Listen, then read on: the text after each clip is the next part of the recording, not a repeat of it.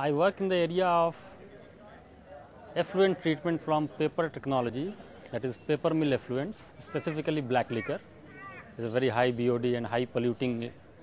So I work in the area of its treatment through electrolysis, that is electrochemical methods. We're talking about the economics of why it is that we don't tackle climate change. People talk about how hard the science is and how hard the politics is, but the economics is really quite simple. We simply just need to start charging polluters for the pollution that they put into the atmosphere, and we need to use some of that money to invest in the alternatives that are far less polluting. We look at the domestic waste services where we're doing curbside waste collection and recycling. We operate a number of transfer stations, and these are small facilities that people visit to drop off their waste and segregate their recyclables.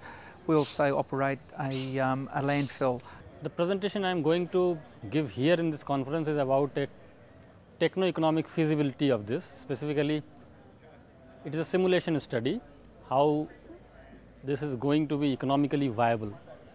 Science by its nature is about disagreement. It's maybe this, maybe that.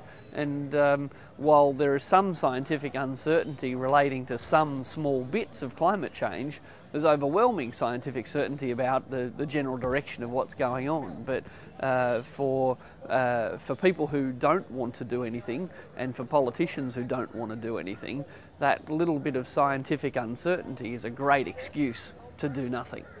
The big issue really is having a strategic direction in terms of local government's visions and provision of services for its community for the next 20 years. So essentially what are we doing? We're looking at waste minimisation. We've got a landfill site. We're looking at expanding that landfill site. There is regional collaboration there. We've got a MRF that's up and going here in Rocky now, which is a material recycling facility for processing of recyclable material.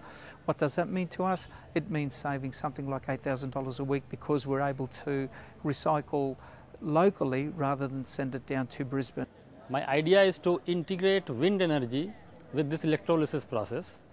Rather than selling the electricity from the wind directly to the grid, instead use that electricity to drive the electrolysis process, generate hydrogen from it, and sell that hydrogen to the transport sector.